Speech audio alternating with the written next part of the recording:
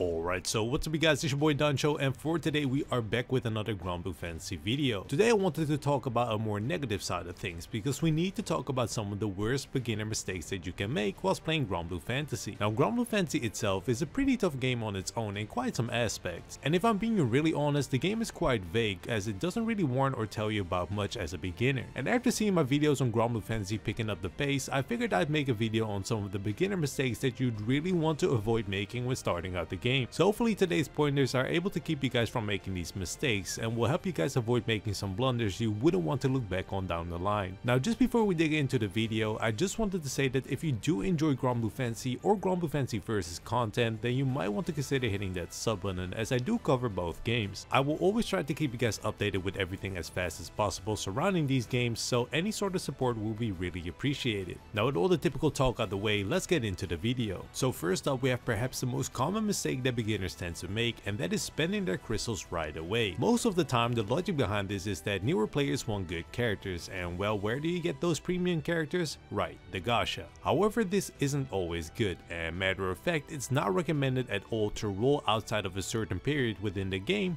which are the fests, aka galas, that the game has. Now galas or fests are highly recommended since the rates are doubled to 6%, and the units available are the better ones in game. I already broke down what galas specifically do and how they work in my previous video, so if you're not too sure on how they work, then I'd highly recommend checking out my beginner tip video where I completely broke down how it works. But to come back to the point on why it's a mistake to summon on non-gala periods, it pretty much comes down to you spending your crystals on not only a worse character pool, but also worse rates, as a non-gala period has a rate of 3%, and that isn't really favorable when you can spend your crystals on a banner with 6% instead. And whether you are a beginner or not, spending your hard-earned crystals to end up with nothing or something that you weren't aiming for can be highly discouraging, so saving yourself the trouble of disappointment nearly makes this worth it on its own. So make sure to save your crystals wisely and spend them at the right time to maximize your winnings at the end of the day. Now on place number 2, I have a very expensive mistake newer players tend to make, and that is spending resources that they don't know the value of, making them use hard to come by resources in certain situations that is everything but worth it. And to give a better explanation on what I mean here with resources, I'm specifically talking about your Damascus bars, your golden bricks, and last but not least your sunlight stones. These items are pretty hard to come by as is, and the more you play the game, the more you'll realize the value of them. And as a beginner, that value isn't quite clear yet, and it's a mistake that is relatively easy to make as well, so it happens more often than one might think. You definitely won't be happy looking back on making this mistake once you've reached a certain stage in the game, as once you reach that point, you'll be more familiar with the resources and the situations you would like to use them in, and you will actually end up needing them more than ever. And to give even more context to this, these items are specifically used for uncapping weapons and summons, and whilst uncapping your weapons and summons is something you should definitely want to do, you most of the time do not want to do it with these resources, as these resources are saved for specific summons and weapons that are extremely strong and hard to come by. The reason you will want to use these on specific weapons and summons is quite simple, as pulling a weapon one time or summon one time is in the realm of possibilities and is relatively doable with just a bit of luck, but pulling the same weapon 3 times over will become a lot harder to do, and generally just isn't possible unless you're extremely lucky or you're willing to pay your way out. And that is where these resources come to play, as you can simply use the sunlight stone to uncap your summon rather than having to pull a new one, and in case of a weapon, you can always use your Damascus bar to get the job done instead of praying for a dupe from the gacha. The mistake is often made that newer players use these items to uncap farmable weapons or summons, or use them on weapons and summons that just straight up aren't worth it, and that is a really simple yet very costly mistake to make once you're beginning this game.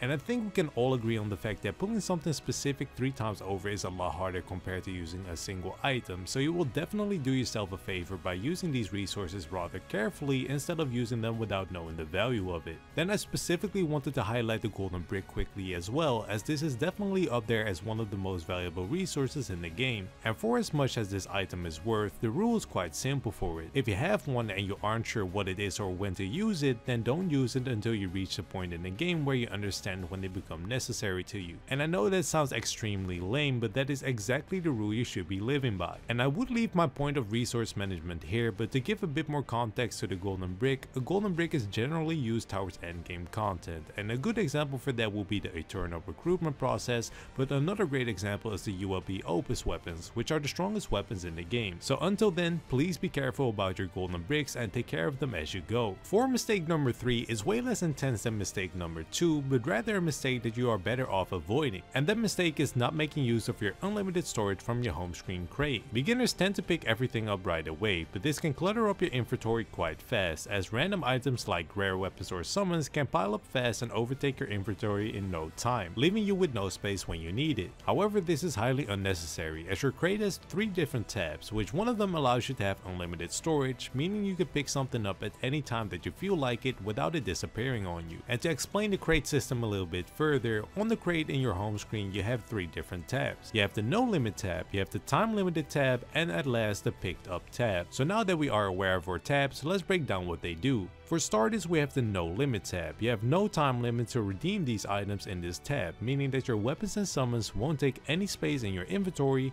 but will still be available to you at any time. So if you don't need them, you simply don't redeem them. But within the no limit tab, you do have a sub tab, and that one is fine to clear, as those items do not use any storage like weapons and summons do, so you can freely collect the items like crystals and moons if you want. Then we have the time limit tab, and just like the name suggests, you have a time limit to redeem the items in this tab. So be careful, as they will disappear after a while. Either pick them up or save them by using the stash function, but don't let them go to waste. Then at last we have the picked up tab, which is yet again exactly what it tells you. It's a tab where you can see all the recent items that you have picked up along the way. So save yourself some space in your inventory and use these tabs accordingly. Then we have mistake number 4, which is not using third-party resources outside the game to help your actual game experience. Besides the fact that you are now watching a video as a resource on the game, it's still very much so that beginners tend to try and figure out stuff on their own, whilst 99% of the time that is everything but necessary, as there is plenty ways of obtaining answers to your questions by looking around. A good example for a resource that could explain everything that you might want to know will be the Granblue wiki, as till this day every player I know uses this site frequently. And if you want a more direct approach to getting answers about questions that you might have, then something like a Reddit thread or a Discord might be more of your liking. And since we are on topic, I'd like to mention that I too have a place for all your questions and answers that you might be looking for, and that is my very own Discord. And whilst this might sound like an extremely strong shield, it's very much a place that has grown rapidly since I've been covering Granblue, and many Granblue beginners have found their way over to my Discord and have been receiving direct help from high level players about the game, as there are plenty people around willing to help you get the answers that you might need. I myself am also around to answer any questions that you might want to ask, so feel free to stop by the Discord if you are a beginner who would like direct help about the game, or just a place to hang out with fellow beginners and high level players alike. So both high level players and beginners are very much welcome, and I will leave the link in the pinned comment down below.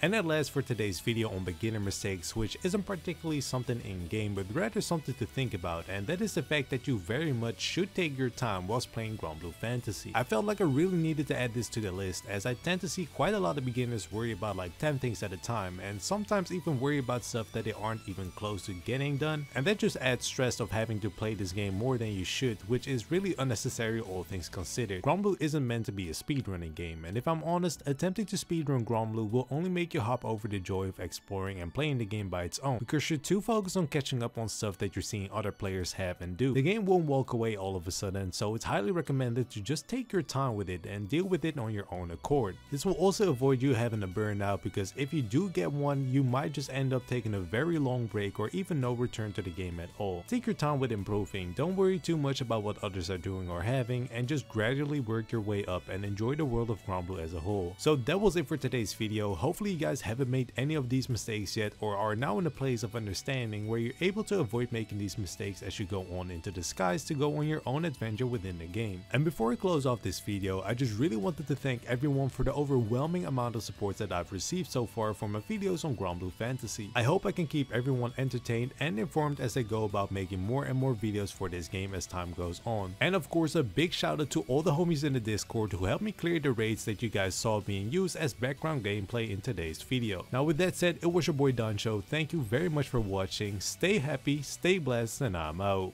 Peace.